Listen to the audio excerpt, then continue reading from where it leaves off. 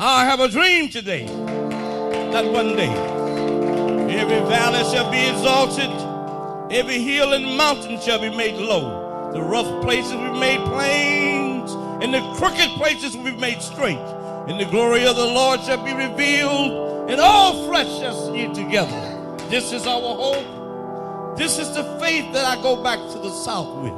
With this faith, we will be able to transform dark yesterdays into bright tomorrows. With this faith, we will be able to work together, to pray together, to struggle together, to stand up for freedom together, to go to jail together, knowing we will be free one day.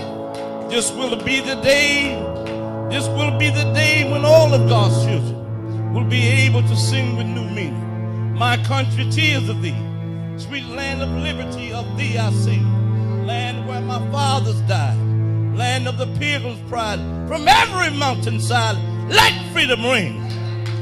And if America is to be a great nation, this must become true, so let freedom ring. From the prodigious hilltops of New Hampshire, let freedom ring. From the mighty mountains of New York, let freedom ring. From the curvaceous slopes of California, let freedom ring. From the snow-capped Rockies of Colorado, let freedom ring. But not only that, let freedom ring from Stone Mountain of Georgia. Let freedom ring from Lookout Mountain of Tennessee.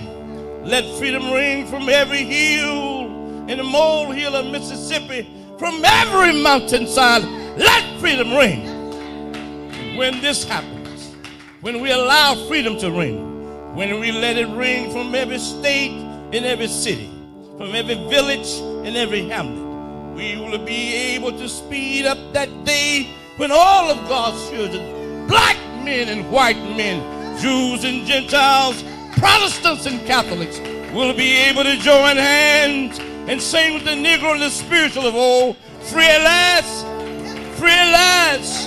Thank God Almighty, we're free at last. Thank you.